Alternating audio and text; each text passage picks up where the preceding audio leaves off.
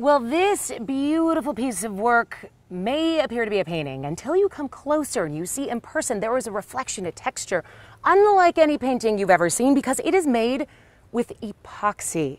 This is an artist creating a lot of unique, one-of-a-kind pieces from epoxy, Emily Edelman. This is so fascinating because from a distance I thought, oh, that's a pretty painting, and I got closer and I'm like, what, the shimmer, the shine, the reflection, the texture. Right. What drew you to this?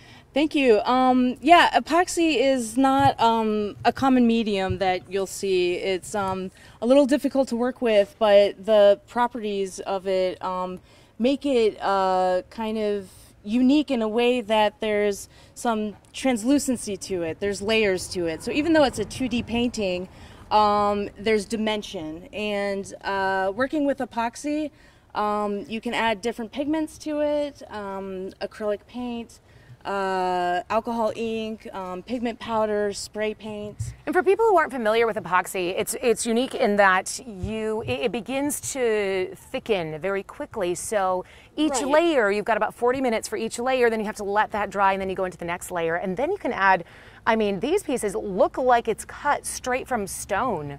Right, these are what I call resin geode paintings. So there's actually crystals embedded in the resin. The top piece there has amethyst stone in it. Ooh. And the bottom has crystal and sea glass. Stunning. So it's supposed to look like a slice right out of a geode stone. I love that. And the resin really allows itself to be able to make the layers like that. And those layers, even with the guitar here that we're looking at, the guitar is still playable, and you've seen painted guitars, but can you see the shimmer? I don't know, can you guys see this shimmer through the lens of that camera there?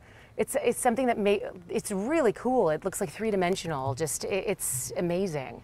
And this is a piece that actually you can hang it on the wall as art, or it can be played. It's actually in tune right now. I can't play myself, but you know, for those musicians out there, this is a great piece to have for either. We've got about 30 seconds left, but we can't end without showing these incredible trays that you made by hand. She hand cut each of the 5 pieces of this tray, multiple layers of epoxy with multiple layers of just incredible work, as you can see. And the one down here on the table, like gold flecks or something. Again, this is Emily Edelman, and you can find out more about her on the link to the art fair, the art show that we have posted on our website at WXYZ.com. Emily Edelman, beautiful work. Thank you so much for sharing it. We'll toss things back to you, Saima.